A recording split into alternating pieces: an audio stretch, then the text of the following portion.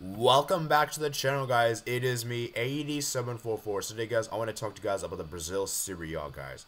And I think we have to discuss about this because this is a quite insane title race. Look how competitive this is. You have Botafogo. That was a team that was running away with the league. They were like unstoppable. I think they were like 10 or 12 points clear at the top of the table. They were amazing. Now all of a sudden, they have squandered their league. They have dropped points the last couple of games.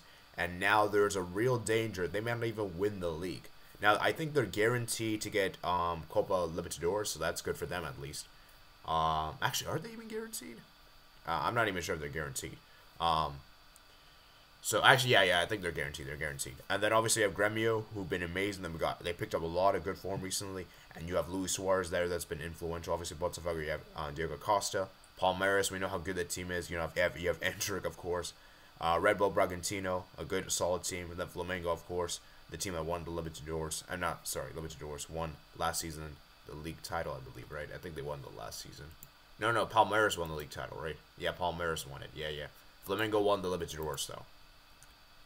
Right. Anyways, they have Atletico Mineiro and Atletico Paranaense. I feel like for the rest, it's pretty much over. Like, I don't think Fluminense can do it. I mean, they already won the Libertadores, so it doesn't really matter.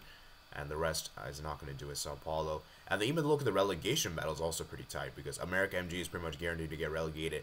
Santos, Corinthians, they're going to still battle it out for that for the continental spots, of course. Bahia as well.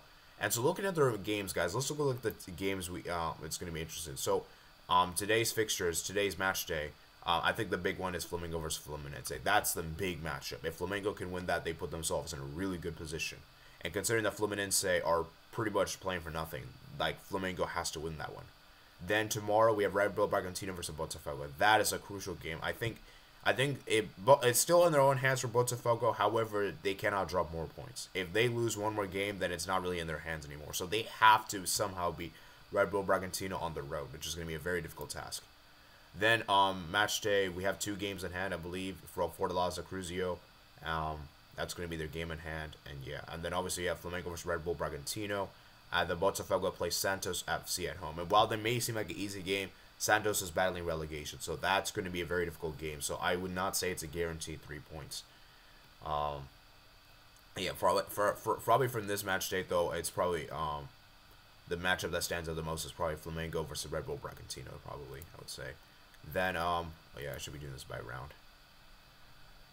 I should be doing that all this time. Okay, by round. So round 34 we already discussed. Round 35 we already discussed as well. Round 36. Now I believe there's 38 games. So there's like a couple games left.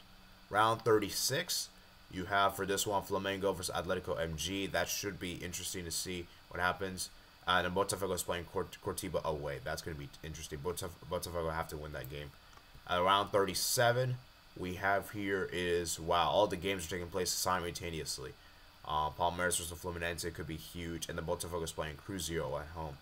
Around 38, they're fighting the final match day is Internacional away. So really, for me, for Botafogo, man, their biggest challenge is going to definitely be Red Bull Bragantino. That's going to be the most difficult challenge, and I believe they have a game in hand. If I want to say, I think they have a game in hand. Let me check the table. Do they have a game in hand? Yes, they do have a game in hand. So, when did they play their game in hand? Let me see. Does it say here? Hold on. Let me see. Because a Google thing didn't work. So let me see. What's up? Let's see. It doesn't say right here, bro. Oh, right here it says. Okay, so this is their game in hand. Cruzeiro is their game in hand, guys. I think Cruzeiro is their game in hand. So that's going to be interesting to see how that pans out because that's a very, very crucial game. So for me, for Botafogo, man, the most difficult game is definitely going to be Bragantino on the road. I think if they can win that game, then I think they could win the rest. But I'm just not really sure because look at how bad Botafogo have been. Like, they haven't won a game since they beat Bahia August 27th. They need to start winning games. October 18th was the last time they won. They need to start winning games, man. They cannot afford to lose any more of these games, you know? And especially what's the crazy thing is that they've been taking the lead in most of those games, and they've been squandering the lead. Like, they took the lead against Palmeiras, they bottled it. And they took the lead against Gremio, they bottled it. So, like, they have to ensure they keep holding on to the lead. Because, come on, please, Botafogo. It'd be a great story for them to win the league. I want them to win the league, guys. So, please, I want them to win the league. So I want to know what you guys think in the comments below, guys. How excited you are for the Brazil. Thinking, could this be the best title race in the world? Like, is this like the most best title race we have in the world? I also want you guys to answer that question below in the comments below.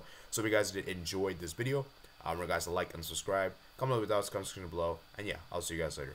Peace.